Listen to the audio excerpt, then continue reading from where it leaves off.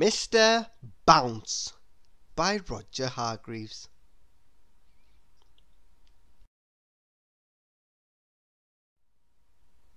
Mr. Bounce was very small and like a rubber ball. He just couldn't keep himself on the ground. He bounced all over the place. And, as you can imagine, that made things rather difficult. Last week, for instance, Mr. Bounce was out walking when he came to a farm. He climbed over the farm gate, and you can guess what happened next, can't you? He jumped down from the gate and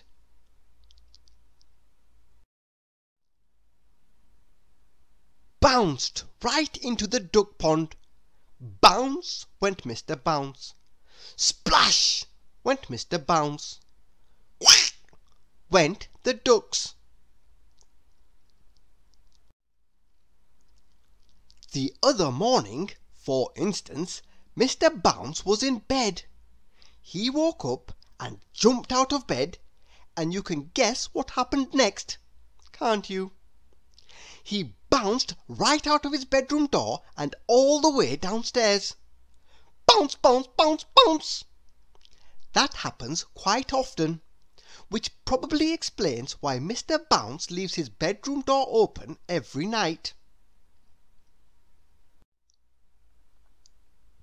After he had picked himself up, Mr. Bounce went inside his house and sat down to think. Bounce! Mr. Bounce bounced off the chair and banged his head on the ceiling. Bang went Mr. Bounce's head on the ceiling. Ouch! Said Mr. Bounce. This is ridiculous, Mr. Bounce thought to himself, rubbing his head. I must do something to stop all of this bouncing about. He thought and thought. I know, he thought, I'll go and see the doctor. So, after breakfast, Mr. Bounce set off to the nearest town to see the doctor. He was passing a tennis court when he tripped over a pebble. Bounce! He bounced, and he bounced right onto the court where two children were playing tennis. And you can guess what happened next, can't you?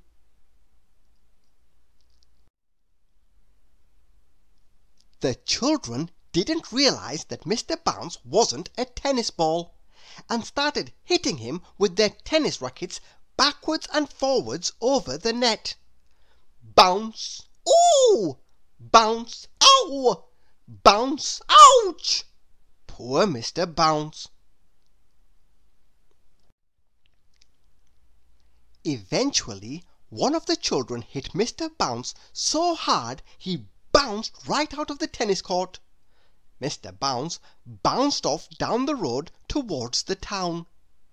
Oh dear, he said, feeling very sorry for himself. I've been bounced black and blue.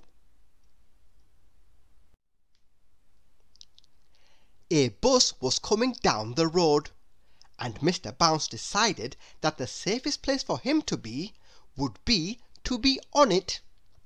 He got on and sat down, still feeling more than a little sorry for himself. The bus drove into town.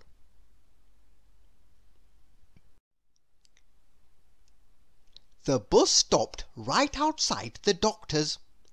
Mr. Bounce stepped down from the bus, and you can guess what happened next, can't you? He didn't step down onto the pavement outside the doctor's. Oh no, not Mr. Bounce. He stepped off the bus and onto the pavement and bounced in through the doctor's window. Dr. Makeyouwell was sitting at his desk, enjoying his mid-morning cup of coffee. Mr. Bounce sailed through the open window and landed. Well, you can guess where he landed, can't you? That's right. Splash went the coffee. Ouch! Squeaked Mr. Bounce. The coffee was rather hot. Good heavens!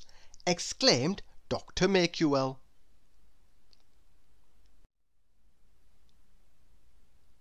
After the doctor had fished Mr. Bounce out of his coffee and sat him on some blotting paper to dry out, he listened to what Mr. Bounce had to tell him. "So you see," said Mr. Bounce finally, "you must give me something to stop me bouncing about all over the place quite so much." Pondered the doctor.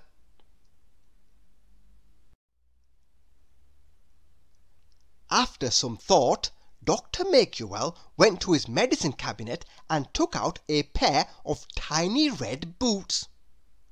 "This should do the trick," he told Mr. Bounce.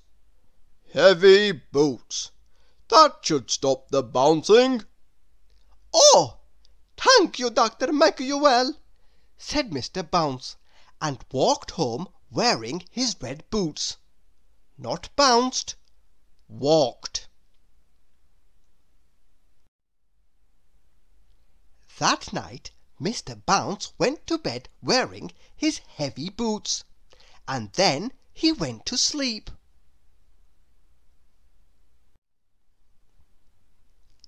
The following morning he woke up and yawned and stretched and bounced out of bed. And can you guess what happened next? No, he didn't bounce down the stairs.